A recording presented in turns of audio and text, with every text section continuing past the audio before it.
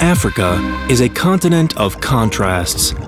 In rural parts of sub-Saharan Africa, harvests are threatened by climate change, and the food variety is small.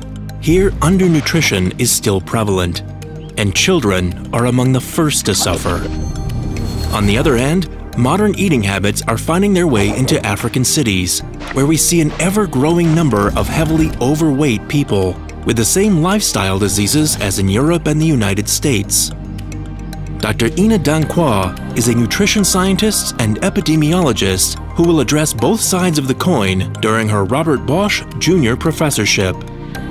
In the first phase of the project on sustainable nutrition in sub-Saharan Africa, we will characterize the status quo of the dietary behavior, and that refers to the climate aspects, the health aspects, economic aspects, and to the cultural components. And for these four features, we will work with external expertise in anthropology, health economics, and other sectors.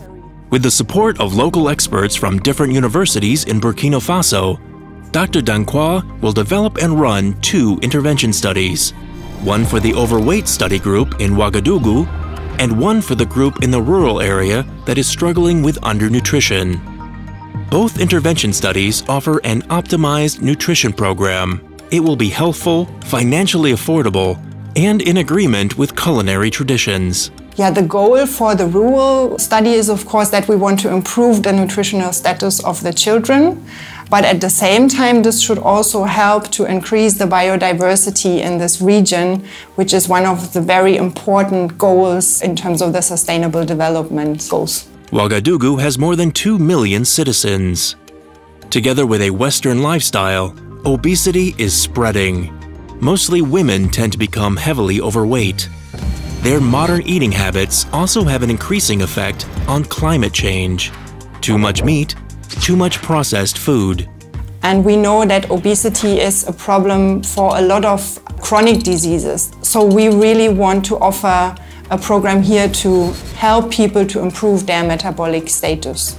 Around 440 families will take part in the intervention studies that will be closely monitored over a period of 2 years. Well, in the long run, I hope that we will find a possible solution to improve the health of children and adults living in sub-Saharan Africa. My name is Ina Danquah. I will hold the Robert Bosch Juniorprofessorship 2019, which is entitled Sustainable Nutrition in Sub-Saharan Africa.